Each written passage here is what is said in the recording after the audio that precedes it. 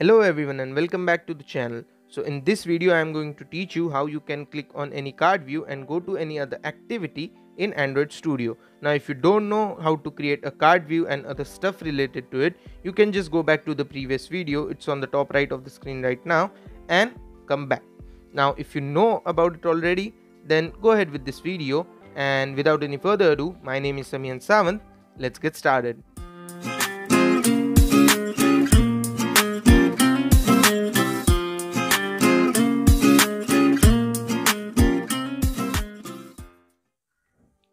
Alright, so we'll go step by step. First of all, what we'll do is we'll just clear up all these extra cards that we have. I'll just go with 4 cards. Alright, so where's this 4th one? Okay, just take out all of these. Alright, backspace, done. Now we just have 4 cards. Now I'll just show you how you can go to next activity from all of these 4 cards. Second thing, now what we'll do is we'll need 4 activities for 4 different cards, right? So what I'm going to do is I'll just create 4 empty activities. I'll just fast forward this so that we don't waste any time.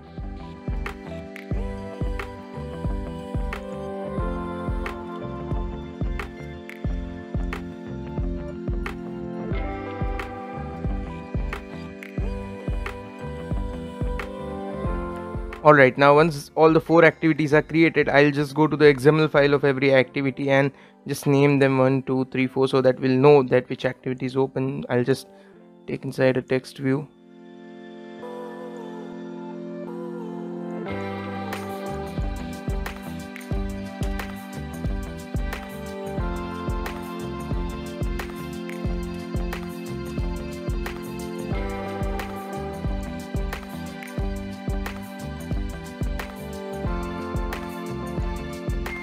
Alright, now so we are done with all the 4 activities. I have named all of them. I'll just close all of these files for now. Alright, the Java as well as XML files.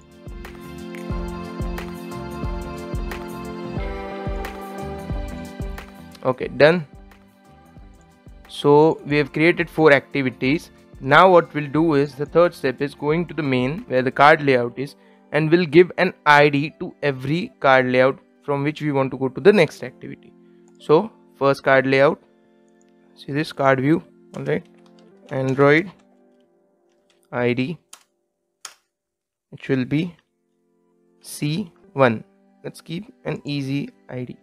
Alright, I'll just copy this thing.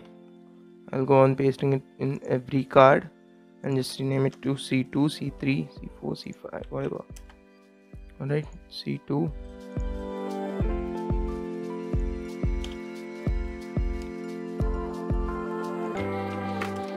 C3,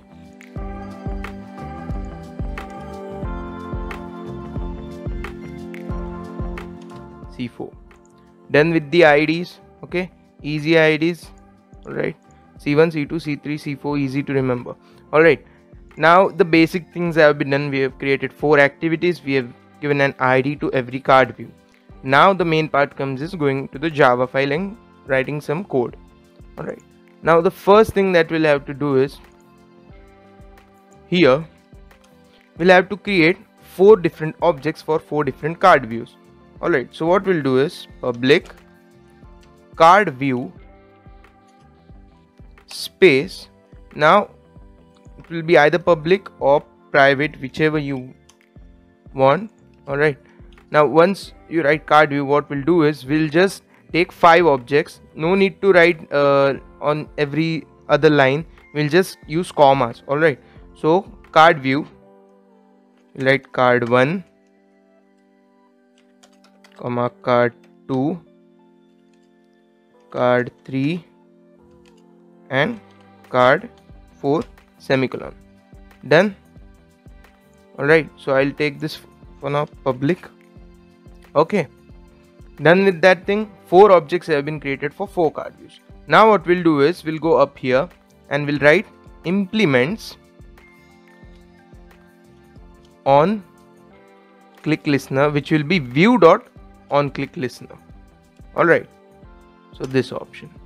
Then now it will show an error. What we'll do is we'll either press on this, or you can click alt click and just implement methods. Alright, this method, first method we want. Alright, just hit OK. Then the method is created.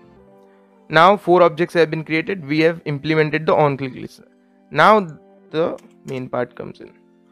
Now first thing we'll do inside the onCreate method. Now onCreate method means that when the activity is created or when the app opens or this activity opens, then the code inside this section will run.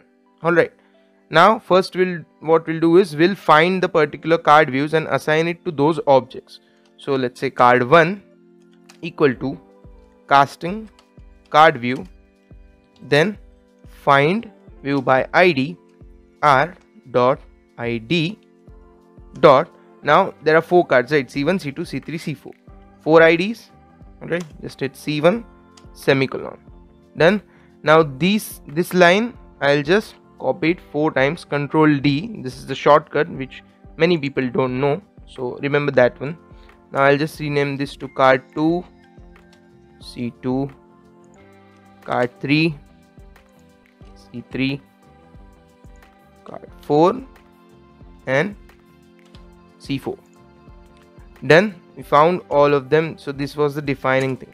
Now what we'll do is we'll assign the onClick listener to every object. So card1 dot set onClick listener.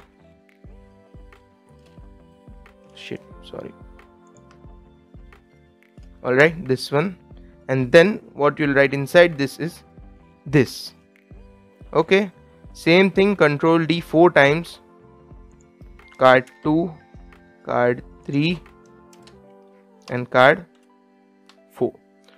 So we've found the particular card view, assigned it to that object, and then we've set an onClick listener for every card. Then with this thing, now what we'll do is we'll have to use a switch case and intent.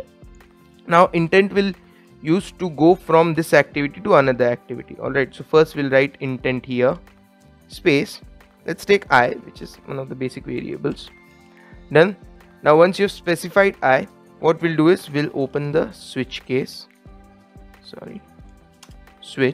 and inside what we'll do is see this view V. So we'll write V dot get ID.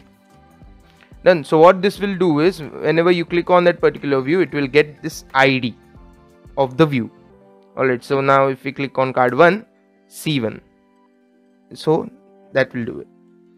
Once this is done, open the braces.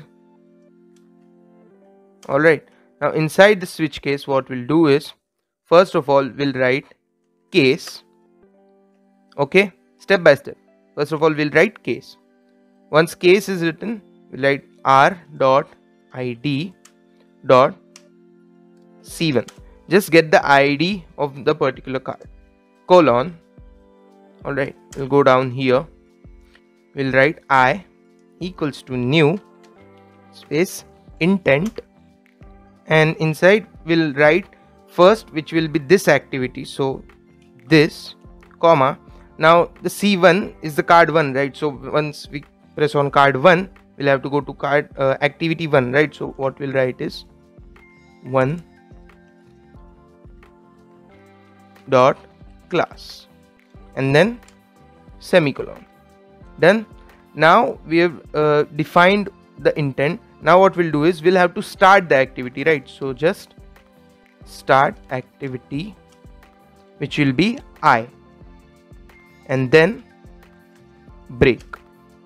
Get the logic? Same thing we'll do for the next thing.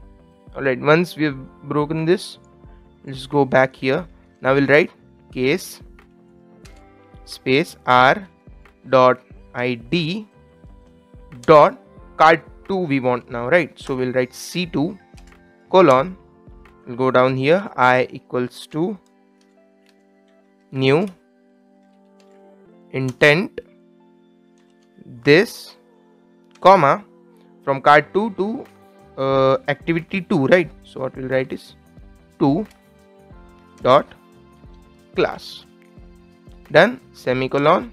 Start the activity I, and then just break. Now we'll have to do this for every single card, so I'll just copy this thing, Control C, Control V, Control V, and then we'll just change it here, C3, and we want to go to class 3, right? So this is case specific, case sensitive.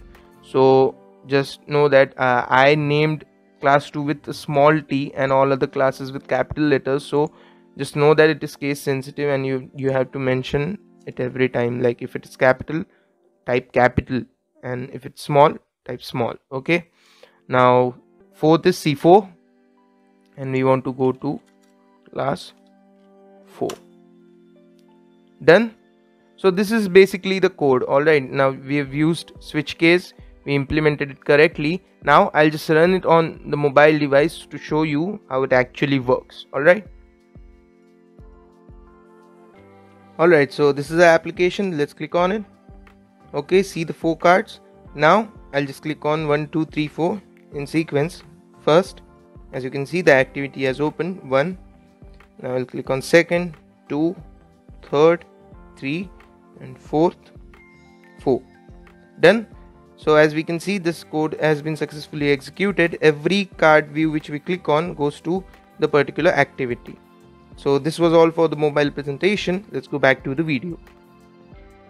So that's how you can go from any card view to particular activity you want. Now if you find any value in this video, do like the video, share it with your friends who don't know about this function, and consider subscribing to the channel if you like Android Studio tutorial videos, as I post one video every single week. So hit that notification bell to get notified whenever I upload a new video. And thank you for watching the video. If you want to learn about more stuff, the Android Studio tutorial playlist which I have created, the link is in the description. And yeah, that's all for this video. Thank you for watching the video. Bye bye.